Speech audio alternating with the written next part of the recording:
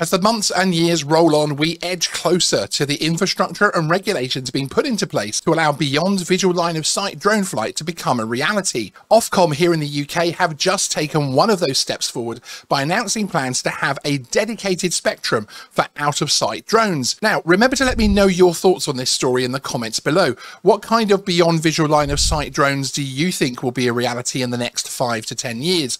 Will we see the mass Amazon style delivery drones that are starting to rear their heads again over in California, or are we more likely to see inspection drones and remote location deliveries? Let me know. I'd love to hear your thoughts. Ofcom is a UK regulator who handle all sorts of communications, such as TV, radio and video on demand sectors, fixed line telecoms, mobiles, postal services, plus, more importantly to this story, the airwaves over which wireless devices operate. As you will no doubt know, the frequencies we all use for our consumer drones, so things like DJI and Autel drones, and the vast majority of commercial drones is the open Wi-Fi network of 2.4 and 5.4 gigahertz. You can fly your drone on these frequencies, which are unlicensed and open to lots of other technology.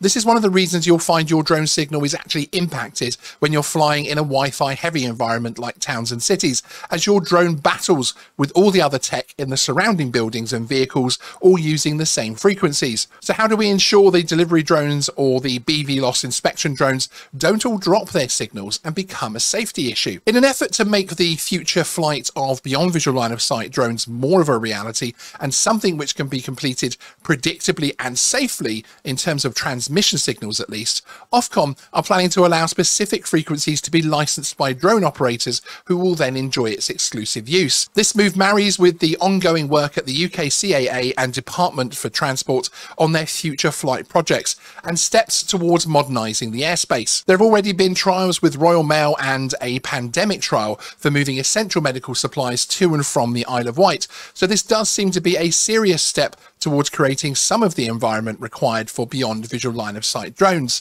often being flown autonomously. Helen Hearn, who is the Ofcom's Spectrum Interim Group Director, stated, "Commercial drones have the potential to bring a whole host of benefits, such as delivering vital supplies or assisting search and rescue operations in remote locations. We want to ensure that businesses pioneering these projects can access the spectrum they need to harness the full potential of the latest drone technology." This is, of course, just one of the required steps towards BVLOS and out-of-sight drones being a reality in the UK, and you could argue that the greater hurdles of finding effective safety, crash prevention technology and a UTM allowing all these drones to share the airspace is still a ways off. Either way, this is something which will not directly impact your current or future consumer drones, your DJI or Autel drones, etc. I suppose one benefit to us and the hobby is that the existing frequencies will not need to be even more crowded. We have some interesting content coming on Geeksvana which focuses on the world of future BVLOS and looks at whether or not it will ever be a reality for the average consumer or lower end commercial operator to be able to operate out of sight drone missions safely. So if you're new here, subscribe, and if you're still watching this video, hit the like button on your way out. Oh, and here is a video that YouTube thinks you will like. Were they right?